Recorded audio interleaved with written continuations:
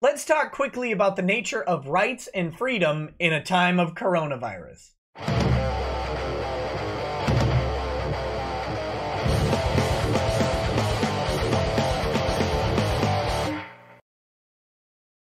Hey, what's up, guys? Welcome to Lawsplaining the Interwebs. I'm your host, Nick Rekieta of Rekieta Law, a small law firm in central Minnesota, here on lockdown for coronavirus. And I just want to have a quick discussion. I've been having discussions on Twitter, and they're disturbing to me not because people disagree. Okay, I want to lay that out there. But the tone in which people are disagreeing and the tone in which people assume I'm disagreeing, it's being, I think, lost in translation on text message. So I wanted to put out a video about it and just kind of let people know my thoughts on the corona issue and the nature of rights and freedom, okay? Let's get some groundwork laid really quickly. Coronavirus is a serious thing. It may be worse than is reported, or it could be a panic induced by a media, like some doctors have suggested. People have suggested both things. I don't know. Neither do you. But we do know that it's at some level serious, okay? And it's a dangerous virus that can be more dangerous the older you get. Statistically speaking, the older people get, the more dangerous it is to them, which is a little bit interesting because it's often the old and the young that are affected. The young seem to be less at risk of symptoms and fatality from the virus than the old, but they are certainly at risk carriers of the virus, and their lack of symptoms could make them potentially more dangerous transmitters of the virus, because if they don't have symptoms, you may not know that they have it at all, right? Like, there's no reason to get tested if you don't have symptoms, unless you knowingly came into contact with someone who is infected. Then you'd want to get tested, etc., etc., etc.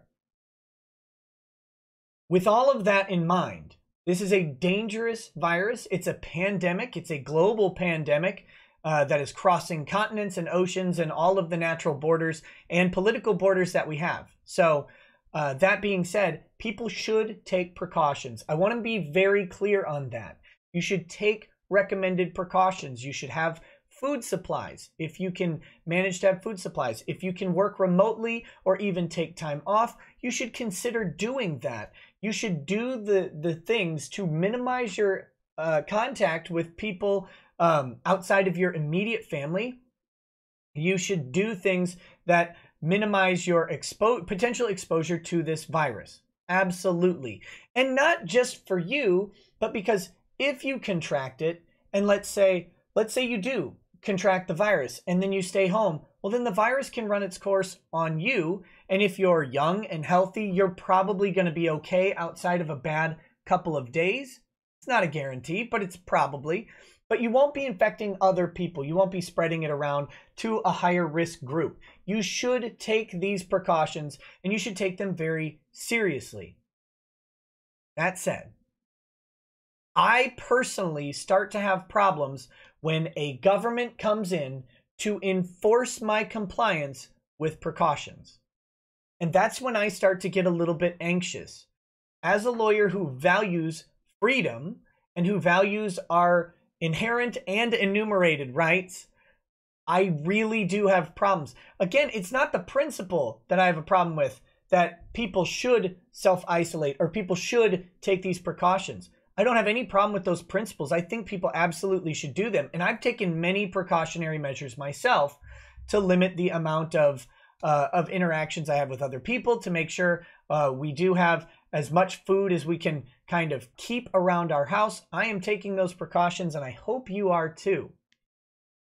I don't need a government to hold me at gunpoint to do those things. And more importantly, I don't want a government to hold me at gunpoint to do those things. Because even though I am taking precautions, I may decide that there's a risk that I deem worth taking. And that is part of the price of freedom. And you may disagree with that risk. But part of your price of freedom is that you do your best to isolate yourself from me as much as I do my best to isolate myself from you. That is the exchange. I don't want a government to lock me in my house, and I don't want a government to lock you in yours. And I certainly don't want the government to roll out like the National Guard to lock everyone in their homes. And that part hasn't happened yet. And I hope we don't get there, because then we're in really different discussions. We're in really, really terrifying discussions. But right now, we do have governments closing private businesses. We have governments implementing mandatory curfews. And we have governments threatening the free, peaceable assembly of gatherings of people with fines, jail time, and at the end of the day, every law is signed with a bullet. And that is the scary thing, and that's the place we need to caution against. Are we willing to shoot people who go against whatever rules or precautions we're trying to enforce? The guy in Kentucky who's locked in his home by armed guard, if he leaves his house, are we comfortable with the government shooting him? Your answer may be yes. Mine is I don't think so. I don't like the government shooting people. I really don't. Do I think the guy should stay home? Absolutely. But I'm not sure I want that enforced by a bullet. The next question is, let's say there's a peaceful gathering of 50 people in a place, and they put a ban. They say, no, you can't actually have a meetup with people. Well, none of us have coronavirus. None of us have been traveling. We've all been self-isolated for a while. Now we want to get together. Nope, I'm sorry, you can't do that. Well, we don't want to disassemble. Do you arrest those people or do you shoot them? That's the question that we're coming to here, is that at the end of the day, what if they don't comply? What happens if they just don't comply? Now, we have 200 years of freedom, of celebrating that non-compliance. It's hard to just breathe that out of people because of one virus. Some people will go along, others won't. Do you shoot them? Do you arrest them? This is the nature of rights. The right to peaceably assemble doesn't have an asterisk by it. Now, all rights do. There are limitations on everything. I got it. But is this a proper imposition on that right? We're not even asking that question. We're just imposing. And those questions will be years away from being answered.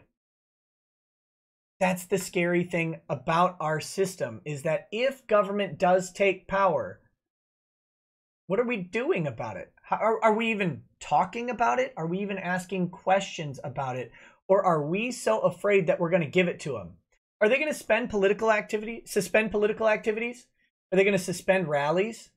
Is the DNC primary circuit going to be put to a halt? If not, why not? Ask that question, right?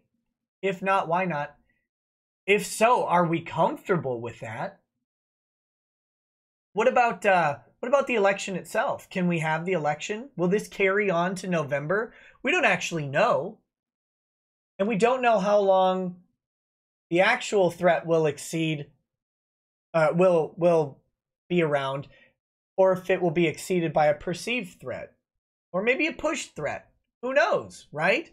Once they lock you down, once they start shutting out voices, and they're already trying to shut out voices on corona misinformation, for example.